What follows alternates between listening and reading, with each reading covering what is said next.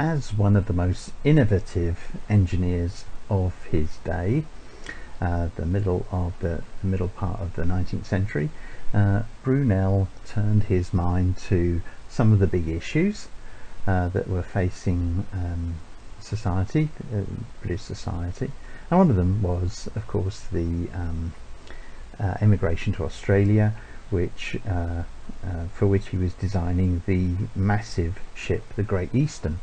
But in 1854, events really imposed themselves on Britain when the Crimean War broke out, and especially the inability of the British Army to cope with the number of casualties.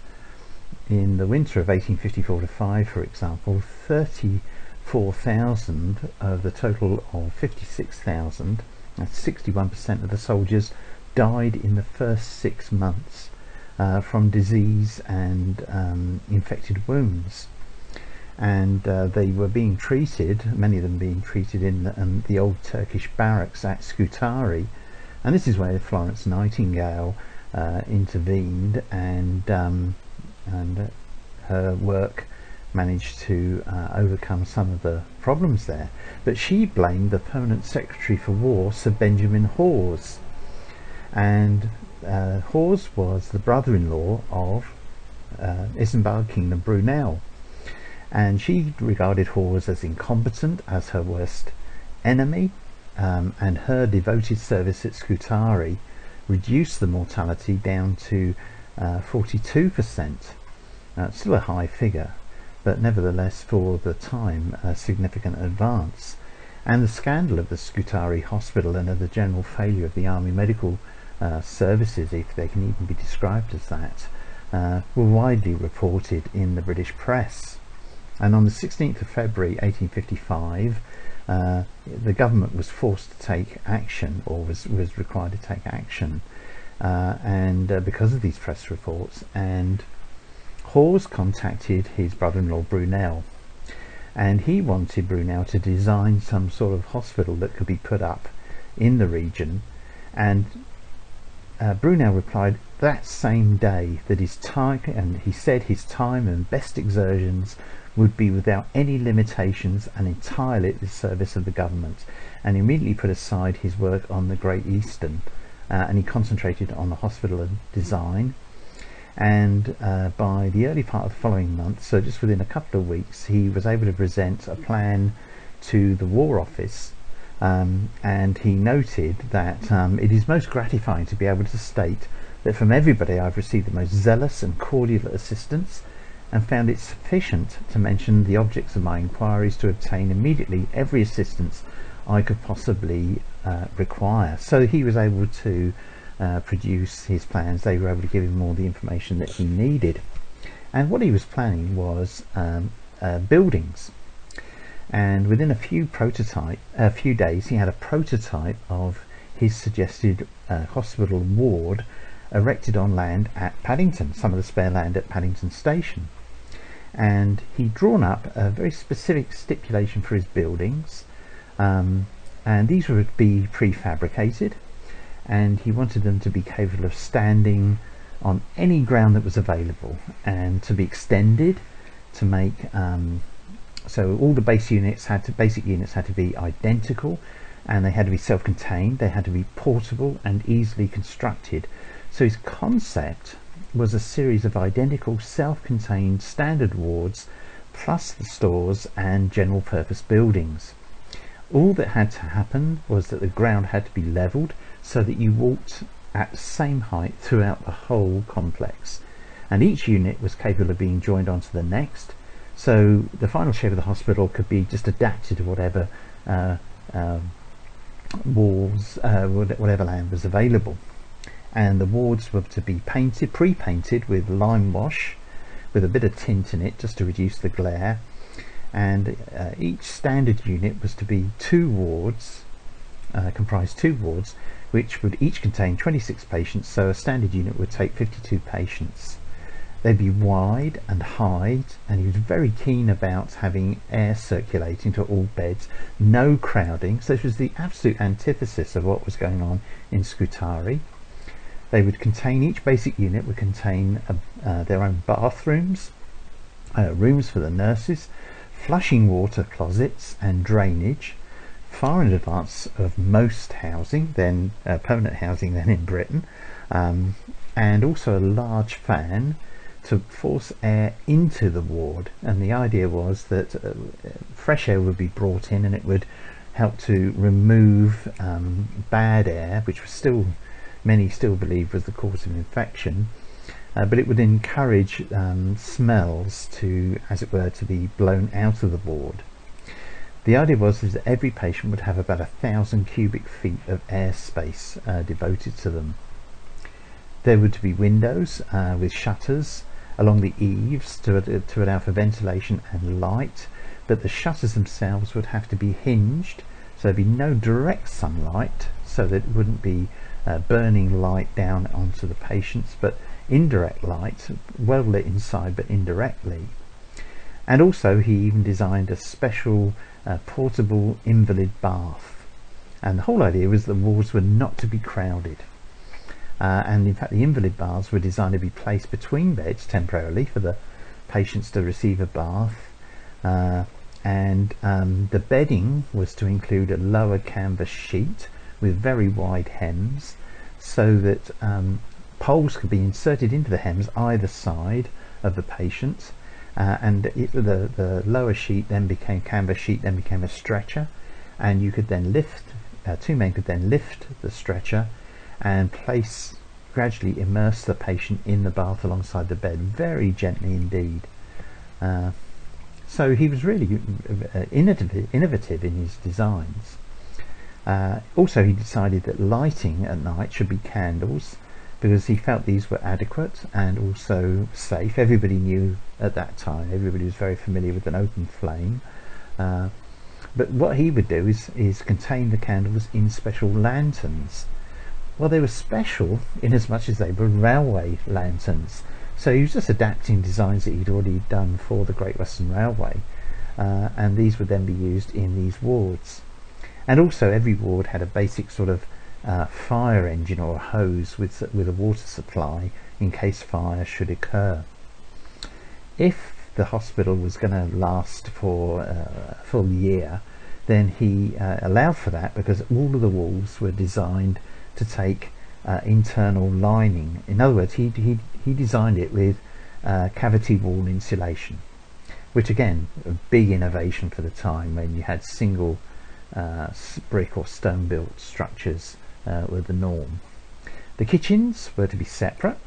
They were iron frame building, completely separate from the wooden built hospital, but they would be capable of providing all the meals for the patients and staff of about 500. So that's probably something in the region of about 300 and what would that be, 52, 104, 312 patients plus the staff, making it up to 500.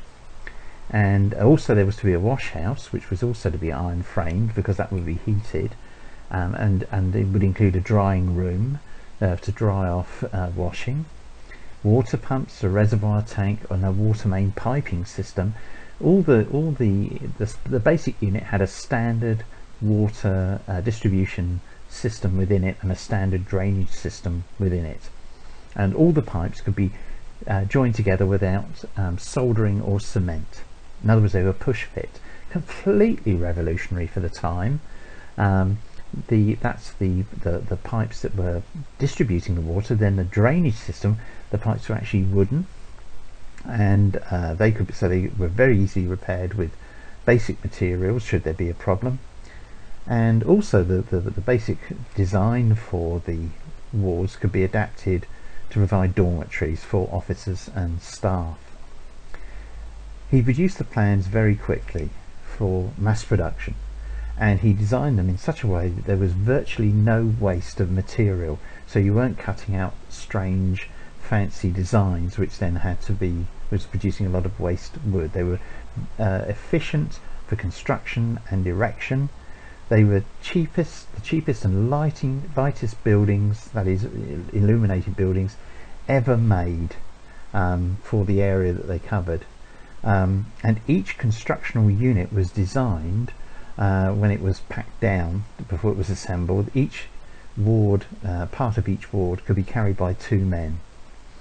So a number of these units went together to make the standard double ward unit. And before receiving any orders from the government, Brunel himself ordered enough parts to make a 1,000-bed hospital on his own initiative. And the idea was that they were to be very well ventilated. The idea the smells were regarded as the problem, but without realizing it, they were actually doing the right thing, because they were drastically reducing airborne infection. And also it meant that every ward could be isolated from the next by an open corridor through which air was allowed to pass. Fresh air would just blow straight through, and this became a first line of defence for cross-infection between wards. And Brunel actually noted in his voluminous instructions for making and erecting these wards, he said, if I have a monomania, it is a belief in the efficacy of sweet air for invalids. And so the idea is that these 26 bed, each of these 26 bed wards would branch off from a central corridor at right angles. But of course, as any of these things, any aficionados of Lego or any of those sort of kids construction toys, they can just grow and grow in all directions. They're well drained, well ventilated. Sewers were to be run outside the wards, not to a central drain under the corridor, which was the usual design at that time. The wards, as they were being built, included, as I say, the water closets and lavatories, and lavatory paper was supplied. The idea, this was all to be packed up into these units, which then assembled and include all the supplies with them, including lavatory paper, plus handbills pre-pasted onto the walls of the lavatories, informing the ordinary soldiers how to use them and exhorting them to do so. So clearly not something which people normally dealt with, chopped up newspapers or something like that instead. So Brunel was really thinking ahead. Standard units fixed together on a standard pattern. In other words, it was a flat pack hospital. Brunel would have loved IKEA. He really would. He would have been one of their chief designers. But the design was also flexible, and most important of all, with plans on how to put together every unit contained within that unit. It meant it could be assembled by an unskilled workforce. As long as one of them could read, then they could follow the very straightforward, simple instructions with diagrams on how to erect the ward. It's like stepping back or stepping into receiving your flat pack cupboard and working your way through the IKEA instructions to put the thing together. That's exactly how Brunel envisaged these wards would be erected. And the government appointed Dr. Parks as chief medical superintendent, and he decided to build southeast of the barracks at Scutari, which Florence Nightingale was administering, at a place called Renkioi. Both Scutari and Renkioi are now part of Istanbul, been taken over by this, just swamped by the city. But Renkioi then, well, I suppose now as well, was a raised location, so there was a constant breeze, and the whole idea was to keep down the temperature in the wards. And remember, he's designing these for use for going out in the spring and being used over the summer of 1855. So they'd be well ventilated, but they'd not be cold at night. And as I said earlier, if they were to be used for longer than the summer, then they could be insulated. Parks described the site in a report to the Secretary of State for War, and he passed it on. Hawes passed it on to Brunel, who approved and thought, yes, that sounds good, but frankly any flat piece of land will do, but that sounds like an ideal location. And he sent one of his assistants, one of his many assistants, Brunton. He would be in charge of the hospital assembly, actually in Turkey. So by mid-April, having made the move in mid-February, 2 months later, Hawes had been instructed by his brother-in-law to provide shipping space for about 1,800 tons, because he worked it out. Of course, Brunel, ever the diligent, absolutely extraordinary calculating machine that he was, estimated that he needed about 1 2/4 tons of shipping capacity per bed. And on the 2nd of April, he wrote to Brunton about what he would face, or part of his instructions for Brunton going out to Turkey. So he said to him, all plans will be sent in duplicate. Well, that's for Brunton himself. They will be sent on the steamer Hawk or the steamer Gertrude. In fact, they were sent on both. I shall send a derrick, that's for like a crane, and most of the tools, and as each vessel sails, you shall hear by post what is in her. One of the problems had been in the Crimea is that ships were arriving, the army didn't have a clue what was in them. Anyway, he continues to Brunton, you are most fortunate in having exactly the man in Dr. Parkes that I should have selected, an enthusiastic, clever, agreeable man, devoted to the object, understanding the plans and works, and quite disposed to attach as much importance to the perfection of the building and all those parts I deem most important as to mere doctoring. The son of the contractor goes with the head foreman, 10 carpenters, the foreman of the WC makers, and 2 men who worked on the iron houses and can lay pipes. I'm sending a small forge and 2 carpenters' benches, but you will need assistant carpenters and labourers, 50 to 60 in all. I shall have sent you excellent assistants. Try and succeed. Do not let anything induce you to alter the general system and arrangement that I have laid down. This was really important instruction, because once they got to Turkey, the army tended to make a complete hash of anything that was being sent out there. It was a disgraceful situation. So while all this was going on, IKB was organising all its manufacture, packing and dispatch, and the first consignment was shipped at the end of April, and it got to Istanbul on the 7th of May, and altogether he used space on 23 different steamers and sailing ships, and altogether they carried 11,500 tons of materials and stores from April through to the beginning of December 1855. And everything was already pre-planned in Brunel's mind, laid out in the instructions that he sent to Brunton, or with Brunton as well. This was the correct method and order of construction. Do this first, then do this.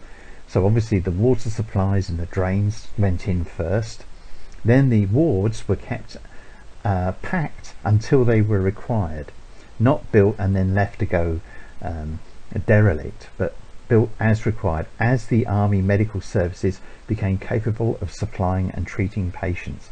And frankly, the problem was this hospital was never exploited to its full extent, because the army medical services were never capable of organising themselves sufficiently to make use of it, even though it was desperately needed for the treatment of wounded soldiers. Each ship transporting the materials carried a complete self-contained wards, and again Brunel said, so that by no accident, mistake or confusion, short of the loss of several of the ships, can there fail to be a certain amount of hospital accommodation provided with every comfort and essential. So in other words, whatever befell the ships, each one has got a complete self-contained unit, like a mini hospital. And it was an absolute triumph of Brunel's logical planning and organisation, and he really excelled in this sort of work, and really demonstrated how concerned and keen he was to provide the best facilities for those wounded in the Crimean War. He did write directly to Dr. Parkes, and he said, all the vessels with the entire hospital will, I believe, have left England before the end of next week, that is before the 21st of May. Finding that none of the ordnance stores were likely to be ready, in other words that's from the army, and indeed that no positive time could be ascertained for their being ready, I obtained yesterday authority yesterday to purchase 1/3 of the required quantity of bedding and some of the other similar stores, and they are now going aboard with the buildings. In other words, the army hadn't been even able to provide bedding. I've added 20 shower baths, one for each ward, and 6 vapor baths. You'll be amazed to find also certain boxes of paper for the water closets. I find that at a cost of a few shillings per day, an ample supply could be furnished, and the mechanical success of the water closets will be much influenced by this. I hope you will succeed in getting it used and not abused.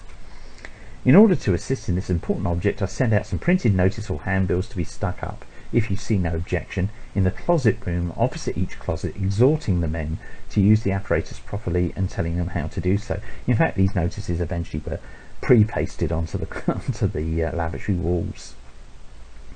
The buildings will be very quickly after you've arrived there. I almost fear you cannot have satisfied yourself about the site by the time they arrive. If you depend on government officers, and if they all resemble those at home, with 1 or 2 exceptions, your patience will be well tried. And in fact, that's exactly what Parks faced. He had to basically go it alone. He designed, built and delivered on ship an entire portable hospital, a completely unique structure, in 12 weeks. The Army Commissariat in London, its representative Major O'Brien, have been completely unable to assemble even the moderate stores required to stock it. So that's why Brunel just ignored the Army's incompetence and frankly just ordered everything he needed through his own office staff. His headquarters in London just acted as the headquarters for this. Everything, well, the first batch of stuff arrived in Renkioi on the 21st of May. And construction began. It took a bit longer than expected because the army couldn't release any labour, couldn't find any labour, and the army regarded the locals as completely untrustworthy, that they would steal anything of any value, because certainly in that part of Turkey the sort of people who would act as labourers were impoverished and desperate for anything they could get. So Brunton had to rely on the small gang of men that had come with him from Britain. But then he did begin to recruit locally, completely reliable, honest individuals, and they began to pitch into the work as well. By June 1855, the hospital was ready. The first part of the hospital was ready, and they had 300 beds, completely fitted out, staff, everything, just waiting for patients.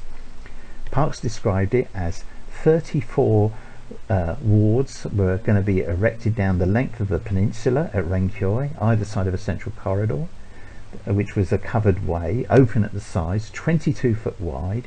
The whole thing ran east to west, the main corridor, almost 1/3 of a mile long, and the walls set at right angles to this, with 2 shorter covered ways, with lines of wards parallel on either side of the main corridor. And in fact the whole thing was expanding and expanding and expanding, and could have gone on growing and growing when peace was declared, and it was really not needed for very much longer. They found excellent freshwater springs, and Brunton was able to establish a big reservoir, and it meant they had a constant supply of fresh water for baths, lavatories, cisterns, and the runoff, the constant runoff, was put down through the sewers, so they were flushed clean continuously 24 hours a day. And the drainage pipe was carried about a mile out into the Dardanelles. They had a couple of laundries, and these used 4,000 gallons of boiling water per day, and again the waste from the laundries was used to flush the sewers.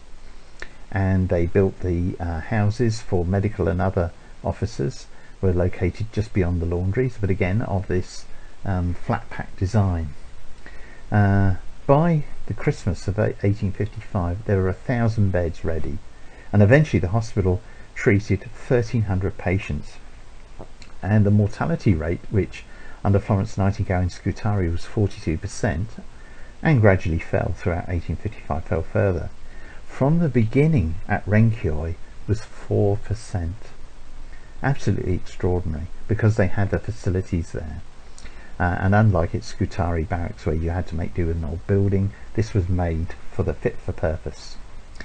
So each ward was about 100 foot long by about 44 foot wide.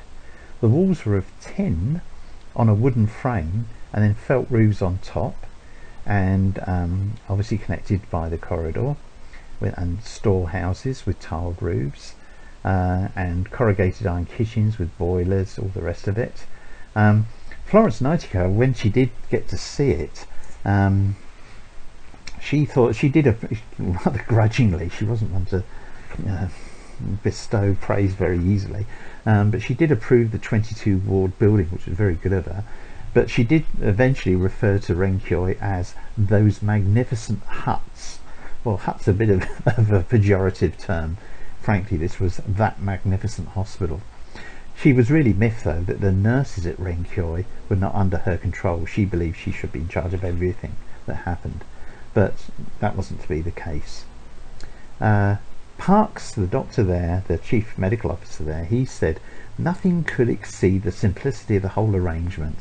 It was a repetition of similar parts throughout, and experience enables me to say that nothing could be better adapted for a hospital than this system of isolated buildings, between every one of which was a large body of moving air, rendering ventilation easy and communication of disease from ward to ward impossible. The introduction of the covered way connecting the various houses," that's what he was calling the wards, "was a happy idea. In the summer, this corridor was left quite open at the sides and formed a cool walk for the convalescents, while in winter we boarded up its north side so that in the coldest blast of the northern wind the men were protected and were able to leave their wards and to take exercise. For the construction of this hospital every necessary part was sent out by Mr. Brunel. It was admirably adapted for men recovering from illness."